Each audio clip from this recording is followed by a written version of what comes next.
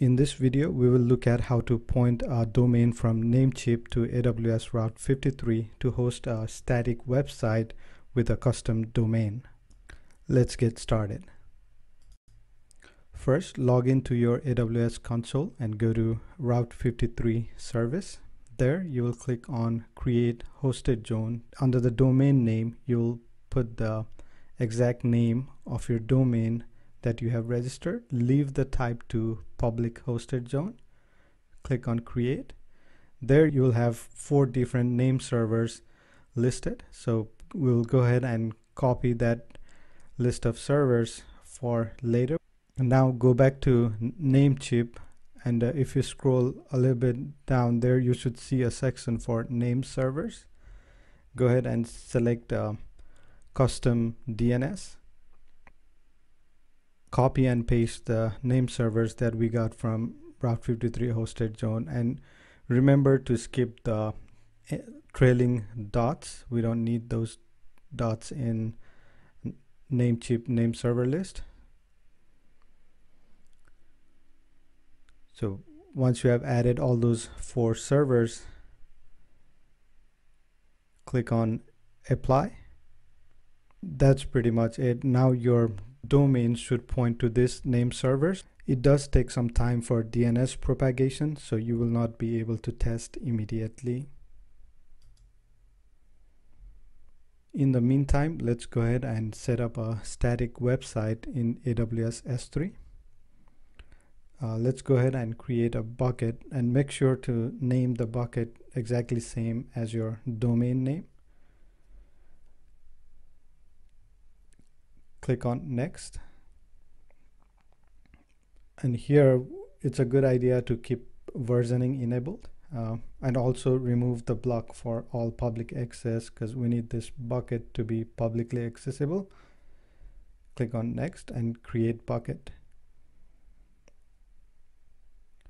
Once the bucket is created, we'll go to Permissions tab, and there inside bucket policy, we will go ahead and add a bucket policy that will allow S3 get object permissions to the public. Go ahead and save it. So now this bucket has public access. Next thing, we want to change the static website hosting setting. We'll select use this bucket to host a website. Put index.html as index document and then save it. Next, we will go to Route 53. Click on hosted zone and then click on the hosted zone that was created before. Here we will create a record set. For the first record set, leave it all empty and go ahead and select alias, and in alias target you must see the S3 bucket. Go ahead and select that. Click on create. Once the record set is created, if the DNS propagation has completed, you must be able to access the website. So it seems like the DNS propagation is not yet completed. So let's go ahead and do few more stuff. So we'll go ahead and add one more record set for www.quickrefs.com.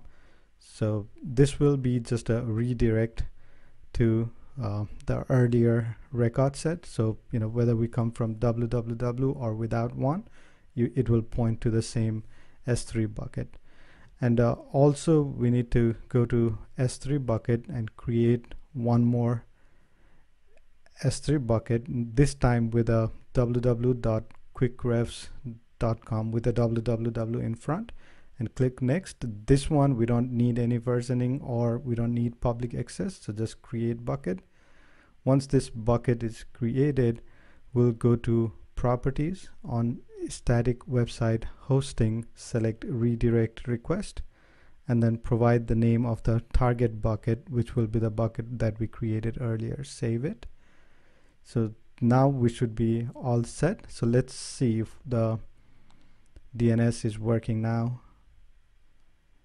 There we go. The DNS propagation completed. We can see the response from S3, but at this time it's saying index.html not found. So we'll go and create index.html. Here I'm just pasting a skeleton for Bootstrap template. So we'll go ahead and save it and then upload it to the public bucket. You can drag and drop the index.html into this bucket, save it,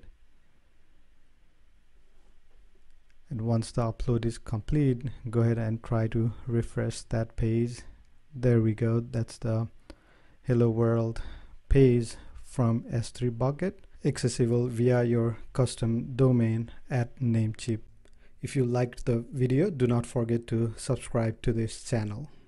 Thank you.